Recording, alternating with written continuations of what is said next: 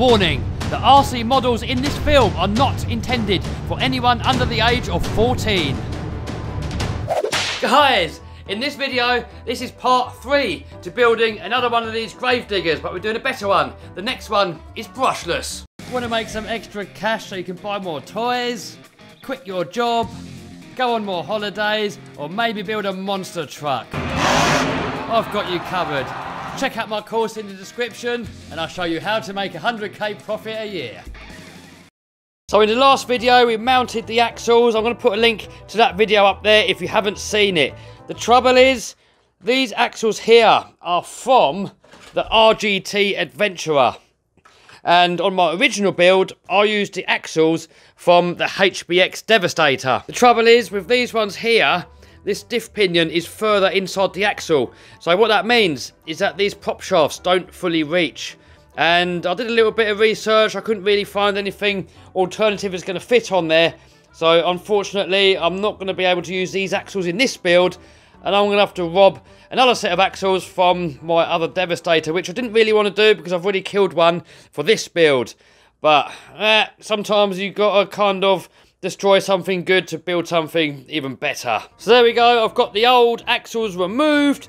I've got the other axles removed from the Devastator. And they're now ready to mount onto this chassis. And, oh man, this poor Devastator. I probably will build it up again. Maybe I can even put these axles on. I don't know. Who knows? But for now, let's focus on this one. So next, I need to cut off these little bits on top of here.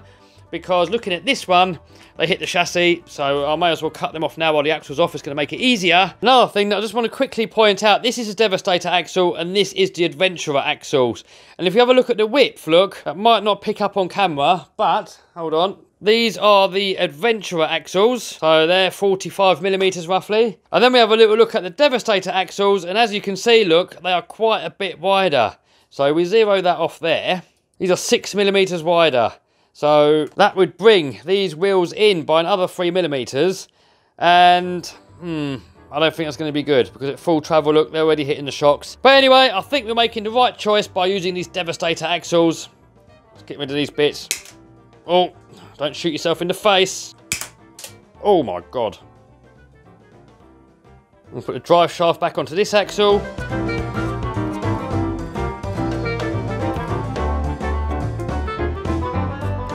Check it out, guys. That axle is now in by a decent amount, look. So the rear axle has more clearance to the servo, so on this one, I can leave those little luggy, blobbly, thready bits on.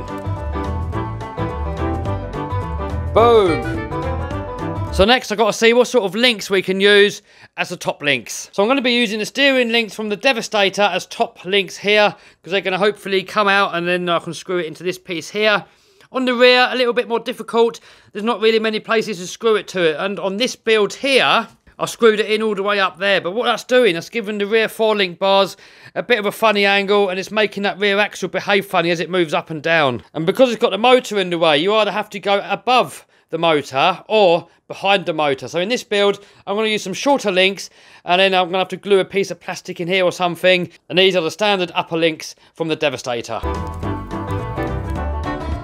So on the original build, I used these balls here with a thread on them. Whilst on this one, I'm going to use these balls that have got the thread on the inside. It's just going to make it easier to fit them. So I've marked out where I'm going to drill the hole for the upper 4-link bar. So coming from this tube here, we're looking at 7.3mm to the centre. And then from the bottom up, 15.5mm.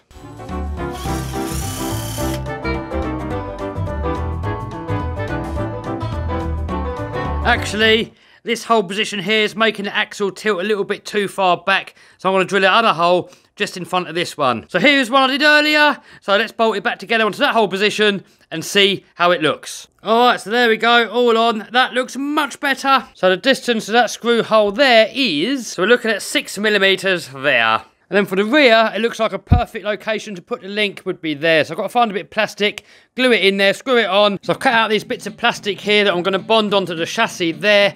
And the ideal material would be the bit that was cut out the back of this body shell.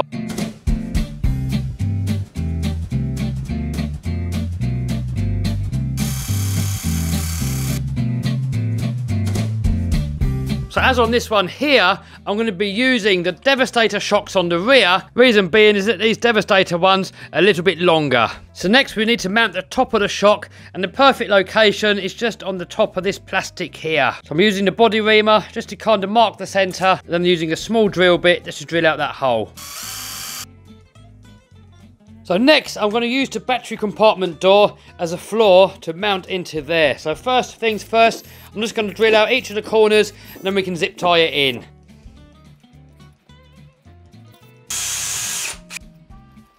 So next, I'm going to start mounting some electronics. So first of all, I'm going to put in the speed controller, and to save weight and to make the wiring more sort of nicer, not so messy, I'm just going to direct solder these wires directly to the motor. And in order to get in there with a soldering iron, I'm just going to have to undo this bottom cradle, the 4 screws, drop the bottom out, solder it on, and then see which way it all rotates. Because if it goes backwards, then I've got to swap over a couple of wires.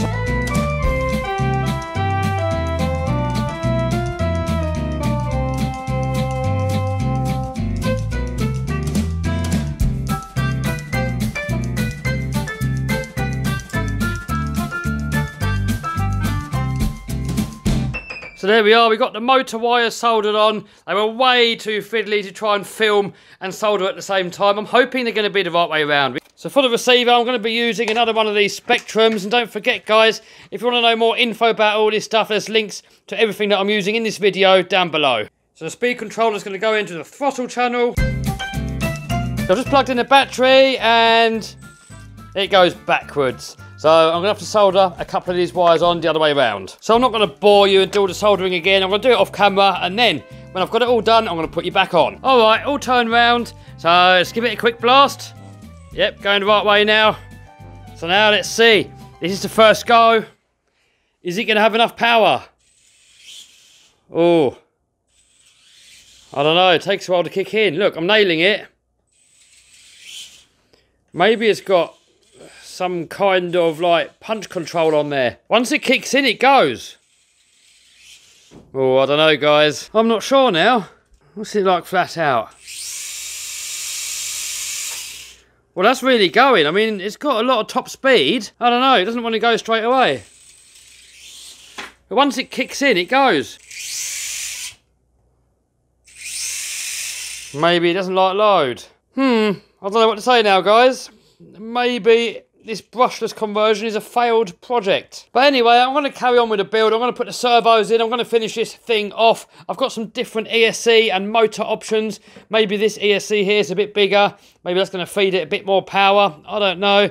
I've got different motors I can try. So I'm just going to carry on and give it another go with something else. And if worst comes to worst, then I can always revert back and put in the brushed motor like on this one here. I don't really want to go that way. I want this one, I really do want this one to be brushless. Another option could be to steal the transmission out of this crawler here, because this transmission here is a lot lower geared.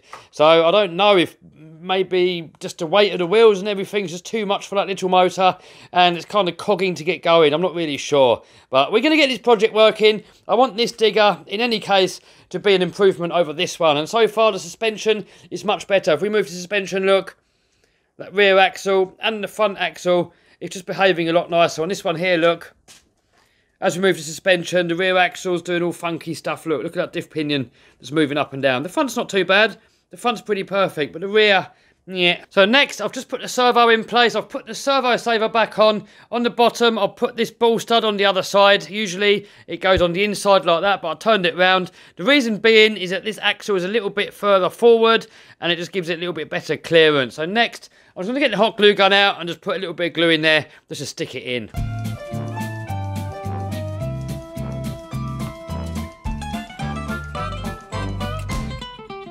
Alright, we are getting there, guys. All the suspension's moving, the servo's in, all the electrics are in. So next I've got to mount a couple of these bits here to mount the body shell. So first of all, this piece here, I'm going to glue this back into here, the same as on this one here. And then this front piece here, I'm just going to cut the end bits off, drill a hole in the middle, and glue that piece in here where the zip tie is. And then where these bulges here, I'm just going to cut that off and then re-glue it so it's a bit shorter. And then in the body, I'm going to cut off these 2 mounting points here and then put one into the centre here so that can screw on. And I'm going to do all of that off of camera. It's going to be quite boring to film all of that. That's what it's going to look like when it's done. And when I've done it, I'm going to put you back on. Guys, we did it. Everything is on. Everything's ready to go. So look, we've got steering here. We've got the rear steer here on this toggle switch. It goes backwards. The only trouble is, it's a little bit coggy. I mean, to get it going, it's a little bit hard. I just had a little play in the workshop. I'm going to show you in a minute. And once it gets going, it's all right. But off the mark, it just hasn't really got the go. So I'm not sure. I'm going to have to play about with that a bit. Try different speed controllers, different motors, maybe different transmission. If you want to know how I calibrated the radio, I'm not really sure exactly. I just sort of messed about with the settings and got it to work. So I'm going to flick through here and show you what's in each one. So, travel. So if you want to pause these at any point, then just go ahead and you can copy these settings. But then you might have to sort of like, you know, reset them to your liking or whatever. The rear steer, I turned it down to 50% because otherwise these servos are pretty fast. And this is just like this switch is not proportional. It's either all on or all off. And if these wheels are just like, it looks unrealistic. So I slowed it down on purpose. Right.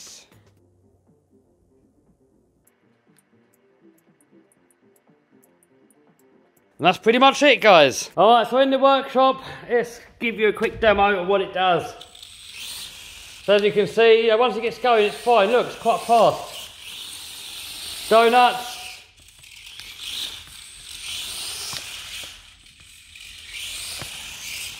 That rear steer really does help, because if you look, just the front steering, turning circle's quite big, and then you hit the rear steer, that really tightens it up. I've got to mess about with the end points, because this way, look, it goes a lot tighter.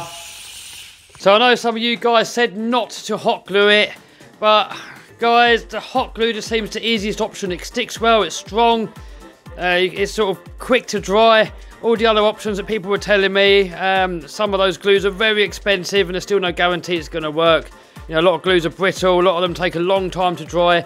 The good thing with hot glue is you can just stick it on, a few seconds it's dry, you can kind of pull it off again. And I don't think it looks too bad. I mean, I could tidy it up a little bit more, I guess. But, you know, for me, it's good enough. I've got a green marker pen here. I'll just go over some of the hot glue and it just kind of just blends it in a little bit.